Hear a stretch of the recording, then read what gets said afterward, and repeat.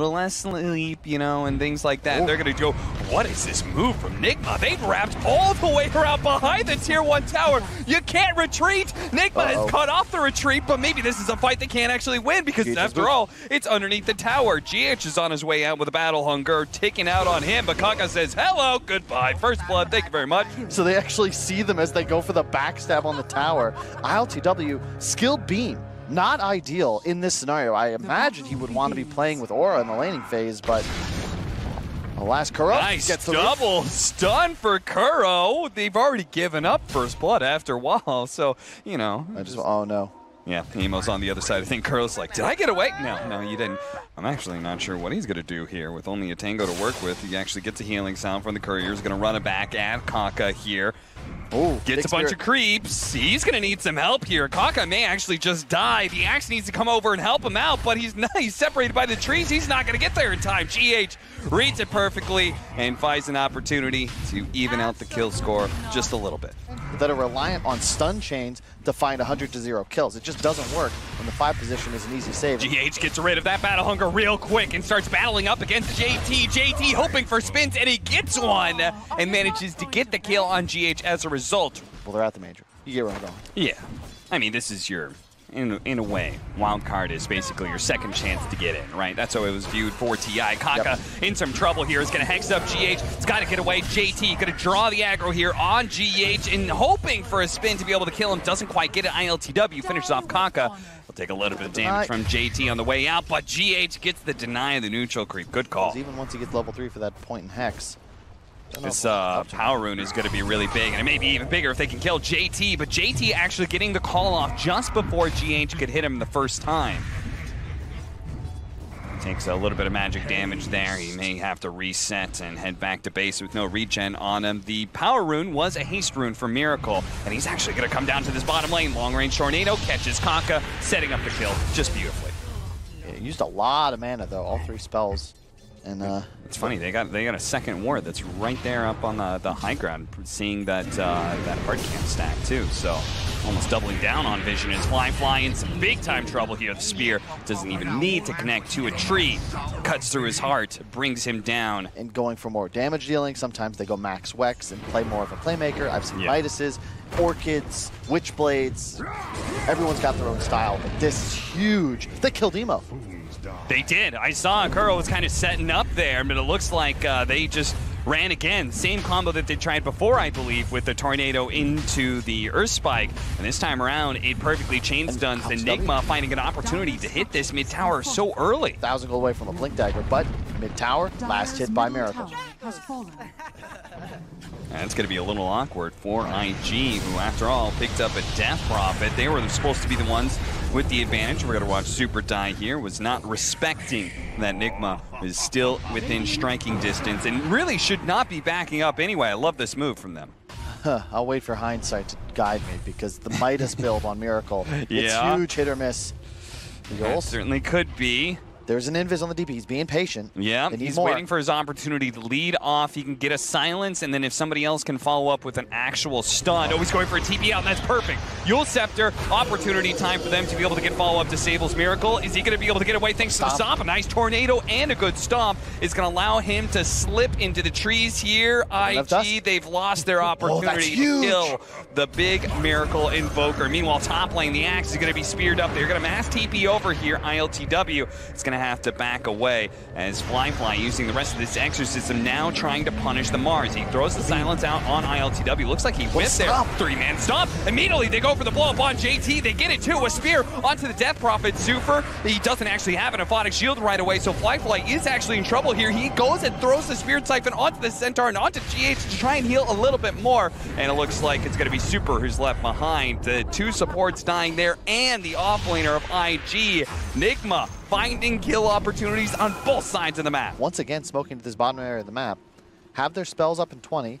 They really were hoping to find an easy pink off that can turn into maybe pressuring this mid-tower, but Well, they may still have this weird opportunity where NIGMA is going to smoke to them here. They're going to smoke into their own jungle, and it's going to break right here. Super's going to be the first target. Tornado EMP, so they can't really go for him directly as he's going to be forced to pop his ultimate. Kaka stuck in this cliff area, caught by ILTW. He's going to pop the Eclipse. Emo, he jumps into it. So much magic damage. He's being overwhelmed, but he does manage to at least get that off the Ghost Sifter. His magic damage fades and morphs into strength. He's getting a bit of time here. A stomp to finish off Super. Boom, there he goes. Slept up on JT as well. So they're going to stall out long enough for the next round of spells to come through and finish off this offlaner. Again, IG losing fight after fight. NIGMA continues to control the game. Oh my god, what a game. NIGMA, I haven't seen them play this well. Like, of all the times to turn up, GH has had near flawless position to stop barely catching JT. That gives them an extra exit kill. Otherwise, they would have claimed only the supports.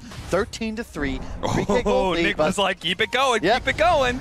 Oh, the timings on these smokes. They know there's no exorcism. It's a huge window, and Fly farming just above them. If they can find a miracle once again.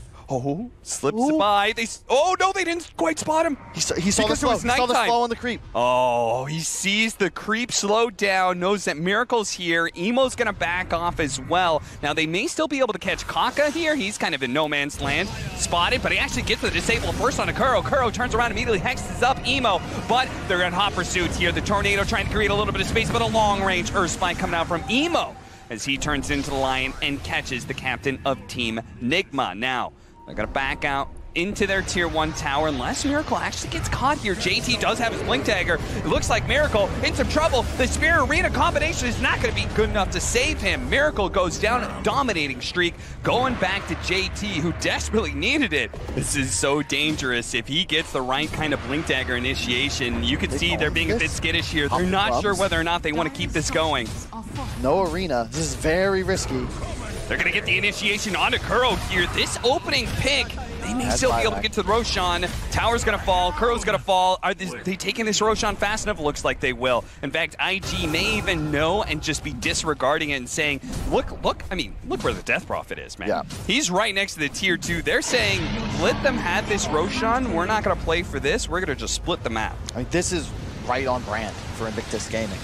Looking for Miracle to see. Oh, GH is on him. He's on him. He hit him with the Spirit. He knows he's here somewhere, and he's going to find him. He throws out the Earth Splitter to make sure JT is going to be caught somewhere here with no opportunity to be able to teleport away. A lot of space and time being created by that death, though. The veteran captain of Kuro, no doubt, calling for his team to play defensive right now. I wonder what their next target is, Cap, as 3 wards are now placed, all surrounding NIGMA mid-tower. They smoke out. They want to use the Age. Smoke into this ward area, and it's going to break on the low ground here. They try and make their jump. Mind Control does manage to get the spear onto JT, and they're surrounded inside the arena. The Death Prophet, they get blown up by all this damage, and Fly doesn't get any damage out for the Exorcism. ILTW challenging anybody who comes across from IG, and Emo's on his way out, turns around, nice Earth Spike as he uses that haste rune to get out of here. Super not going to be as lucky, though, slowed down by a nuke, and should be able to finish him off. Good hit from NIGMA, a great smoke and fast reactions from Mind Control specifically. As their smoke breaks, he finds a great arena. And then trying to go toe-to-toe with the Morph. Yeah, 39 plus 2. Yeah. Melee range MET, that's just plus 2. Yep. No, he's definitely going to have to be very careful, and that's why he's got this Blink Dagger. They're going to go magic damage burst on Mind Control, but mass rotations are coming from NIGMA. They're looking to catch somebody here, and they're going to find JT. JT doesn't get the blink away fast enough. The Spirit hits him first, and now NIGMA, they've got a freebie. They've got the trade-off of offlaners. You take that. Control. They take the triangle, and Roche is up. This is a Death Prophet and a Morphling. They smoke back, exactly. Yep. Go right back into the area, you're regrouped. This could be it. The 5-on-5 around the Roche, but second Roche, shard available, 27 minutes in. You've got a gold lead, but this is the fight you need to take. IG not trying to sneak a Roshan here, otherwise they'd get caught inside the pit, go back to their own high ground here. NIGMA, of course, full of confidence approach. They break immediately. Super, he's going to be the one to break, and he's okay with this. The arena has been used just for him, and he's going to pop his ultimate. Here comes the Cataclysm. Big shots coming out. Fly down to half. Save goes with Emo. They're battling it out. ILTW drops his ultimate, but the BKBs are allowing them to pursue through. Emo gets blasted. His BKB wears down the Earth Splitter. Snaps him in half, and there goes Super as well in a buyback. Okay, IG get wiped in this team fight. NIGMA, full head of steam, are just going to barrel down the mid lane. They say, screw Roshan, let's go for the throat. You talk about playing a win cap. They just ran up the high ground blind, dropped the arena on the hard support, missed the spear, just praying somebody would land in front of it. Miracle somehow survives, leading the entire IG team in a wild goose chase. There are buybacks available, but this is a Luna. This is a Lacrid. He's got drone. They've got no buybacks, Kyle. Do you go throne? NIGMA might just go throne here. Oh, do it. Start hitting it. No one buying back. That's a lot of bounces. There's no tier 2. Yeah, they're going to do it. They're going to do it. They're going to go for it right here. NIGMA. Luna destroys tier 4 towers. IG, they're not going to be here fast enough. Shadow Shaman's going to buy back now. He's like, I'm going to slow this down, but he can't get there in time. The Spirit's going to stop his Blink Dagger. He's going to stop to try and make sure the Shadow Shaman is going to be here in time.